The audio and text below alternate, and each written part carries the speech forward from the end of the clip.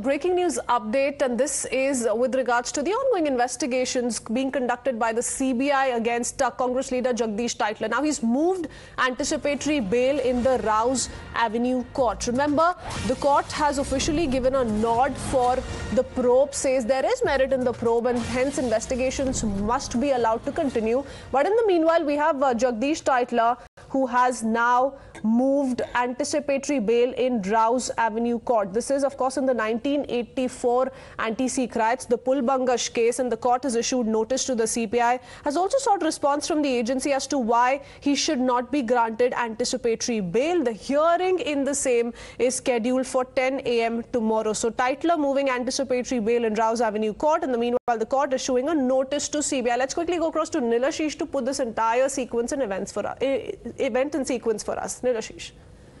It's been Jagdish Tytler has been summoned for the 5th of August after cognizance of the CBI charge sheet was taken by the Rouse Avenue court, and now in an attempt that seems to evade the court in terms of this particular proceedings, he has filed an anticipatory bail application saying that he might fear arrest, given the fact that the lawyers of the victims and complainants in this case had, in fact, now that they would be pressing for his arrest.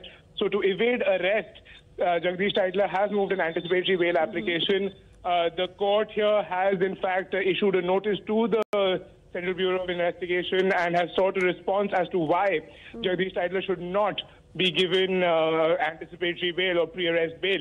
Now, this matter will be heard before the court on at 10 a.m. tomorrow morning.